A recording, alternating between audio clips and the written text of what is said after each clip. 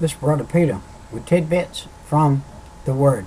Let's take a look in John's vision in the book of Revelations at the letter written to the seven churches.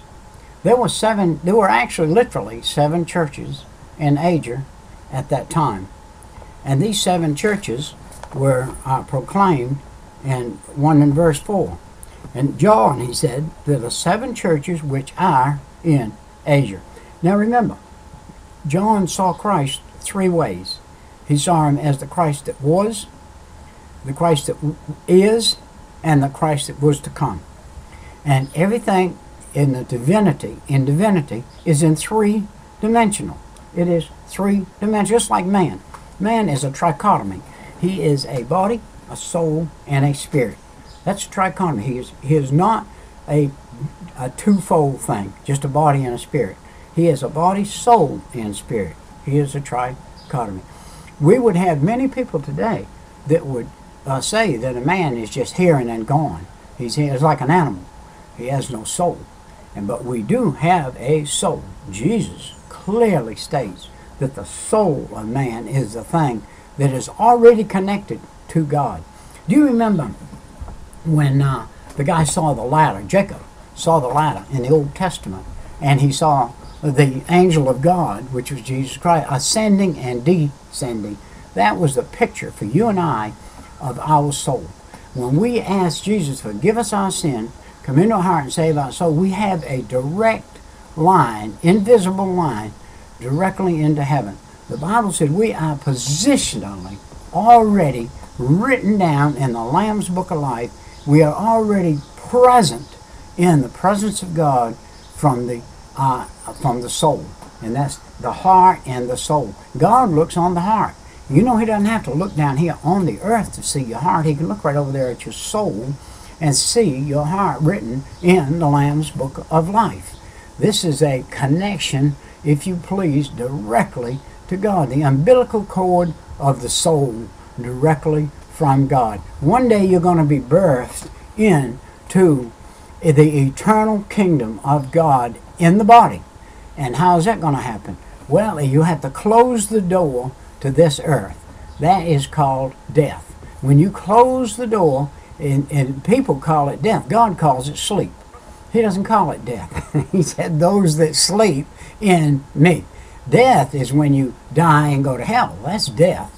Life, eternal life, is not death. It's passing from this earth into the eternal kingdom of God. That's eternal life. It starts when you ask Jesus to forgive you of your sin, come in your heart. That's when eternal life starts.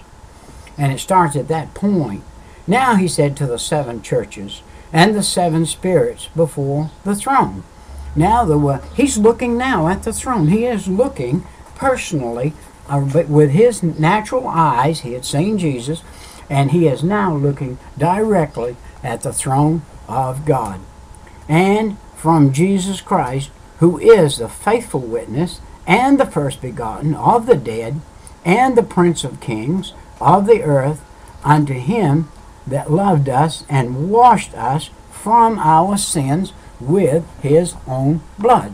This is Jesus Christ who washed us from, and by the way, has John in the presence of Jesus. He's in the presence, he's talking, he's preaching right in the presence of his very God, his very Father God, Jesus Christ, who has accepted him and hath made us kings and priests unto God and his Father.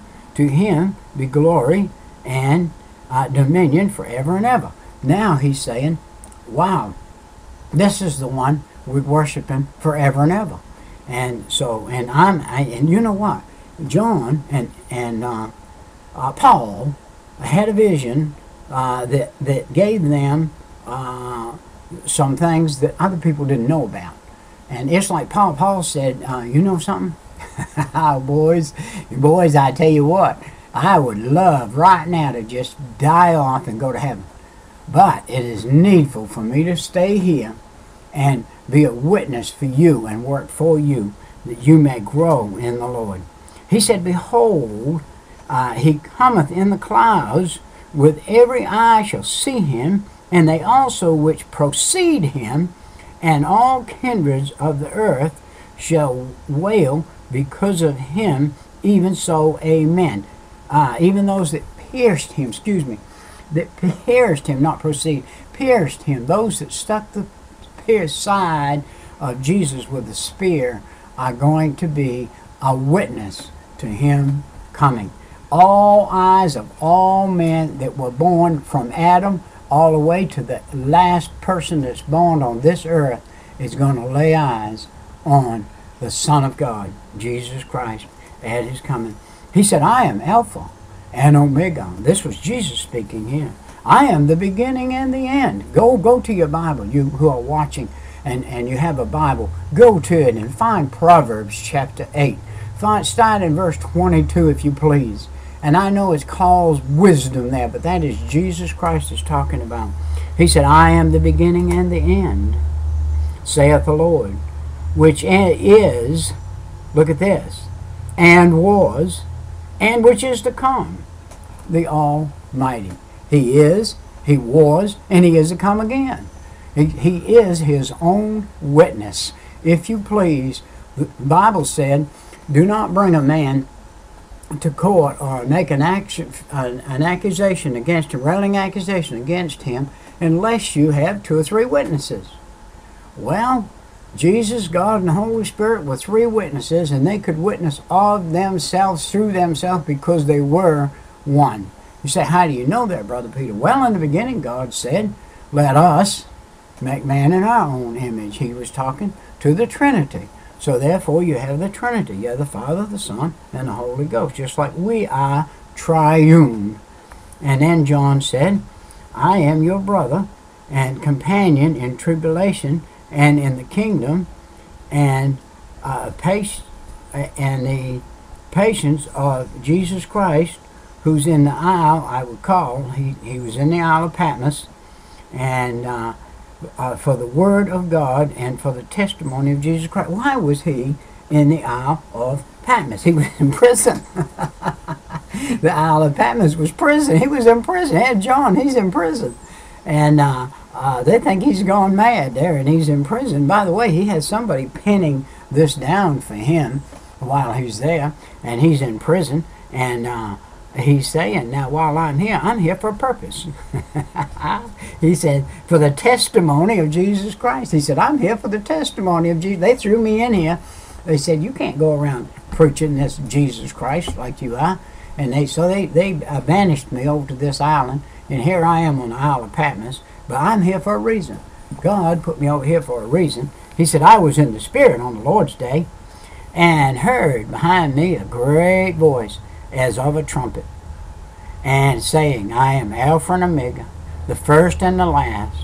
What thou seest, write in a book, and send it unto the 7 churches which are in Asia, unto Ephesus, unto Smyrna, Pergamos, Thyatira, Sardis, Philadelphia, and Laodicea.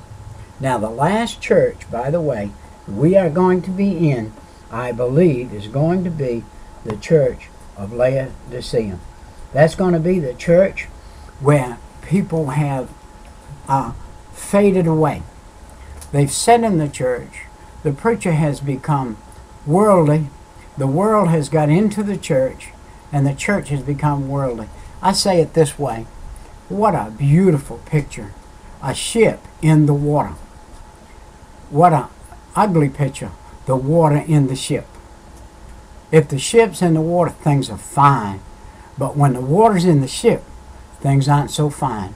Now here's the church in the world. And the church in the world is a beautiful picture. But the world in the church is ugly. An ugly picture is the world in the church. What have we come to today? We've come to dressing down today. My daddy said to me, shine your shoes, son. Shine your shoes, especially on Sunday. Shine your shoes. Put your best on. Whatever your best is, you wear your best. I remember when I was a young boy, my daddy liked me to wear the best. But the only way I could wear the best is if we went to the Salvation Army or somebody gave us something that was nice that they had that we never could afford.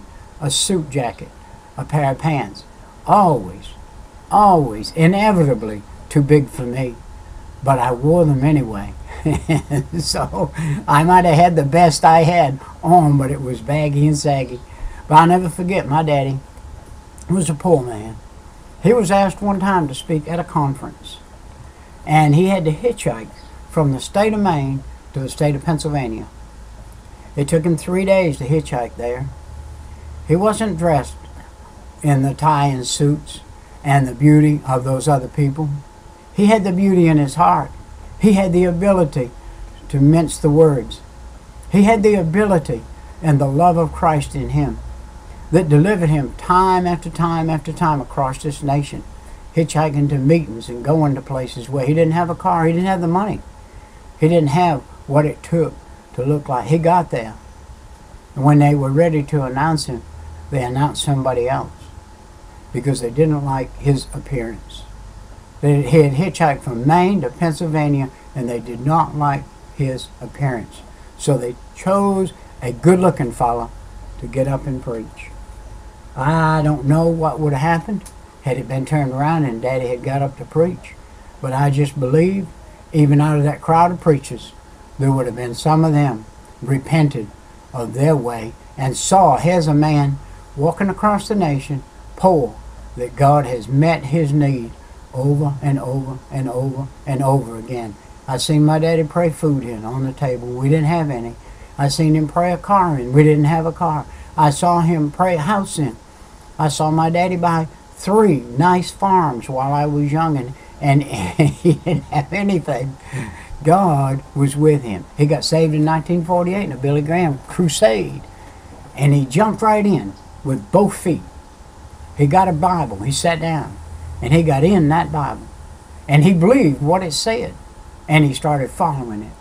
And I'm one of the results of him following that Bible today.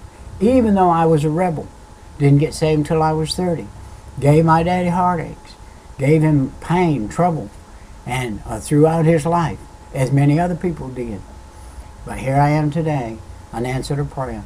My mama in the house today, right now.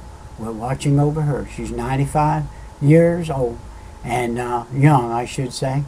And we have her with us. And we have a commission in life. You know what the Bible said? Honor your parents, for this is right, and your days shall be many on the earth. And by the way, you can add days to your life by honoring your parents. My mother will be with us until she dies, between my sister and myself. And we would like to keep her from now on. If the Lord performs a miracle, which I'm asking him to do in the next few months, and give us the finances to be able to keep my mother like we are now. And that's what I'm looking for to do. And I'm asking the Lord for that. And I'm looking for him to meet that need. Since we made that commitment, we have had the devil come against us. But that's all right, because the Lord has already got the victory over the devil. He has already beat the devil. We're looking at John in Revelation. We're looking at him writing to the last church, Church of Laodicea. And he's saying, there'll be a great falling away. And in many churches there is. Even in our church there's a great falling away of the true gospel. Those people who cannot stand to the true gospel, cannot give up themselves to live for the Lord Jesus Christ. Now, my time has come and gone. I must go. I will see you next time.